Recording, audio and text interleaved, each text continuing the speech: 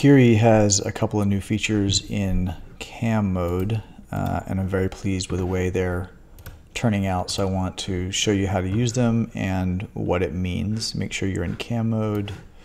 I have this little torture test part that I've been using. So the first thing I want to talk about is depth first pocketing. So this is going to save time because it's going to stay within the region for cuts. I disable facing for this test. And the linear finishing, just so you can see what this looks like. Tweak some parameters here for a step over, step down, as well in the finishing pass. So let's see what this looks like in the traditional way without depth first enabled. So when we slice it, we'll see the paths. If we want to, we can step down and see the roughing and finishing passes.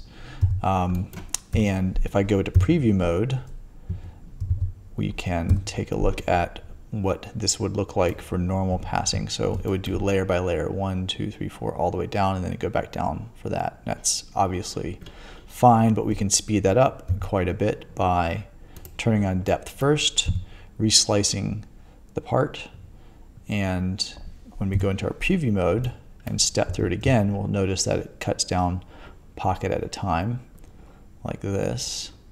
So that's pretty nice. There's one further feature that you can do here, which is kind of cool, and that is to turn on ease down. And if we reslice it with ease down, we can notice something kind of nice in the way that it's cutting. Go to preview, go back to this, and we're going to notice that each time it goes down, it's actually curving down on the cut like this. And what that does, the spirals that you see in here, is allow the tool to engage faster while it's cutting.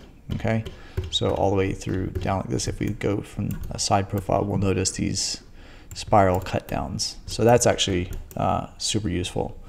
And the other thing that I want to talk about is for linear finishing. This in a way is actually going to be even more useful. So I'm going to turn on linear finishing in the normal way without the curves only turned on. Let's slice this and take a look at the output. Here we'll see the traditional XY finishing. That grid is not tight enough. I'm actually going to tighten up the step over so that we're going to end up with a tighter finish on this part, and then take a look at what this is going to do for us. Normally, the linear finishing, you'll notice, covers the entire part face.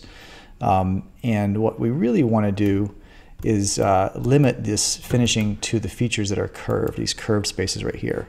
So if I go back, I'm going to turn this off so you can see it better, and go in here and turn on curves only, and reslice this thing, you'll notice something I think quite nice, which is it's going to limit the cuts to the areas that actually have curvature, right? Because essentially the roughing and even waterline finishing is going to take care of the flat spots and the walls. And the linear finishing, you really just want it to cover these areas of curvature where you want it to sort of highlight and accentuate those features. And so when we go and look at the way that's going to be cut out, ta-da, we have this sort of nice finishing feature right there.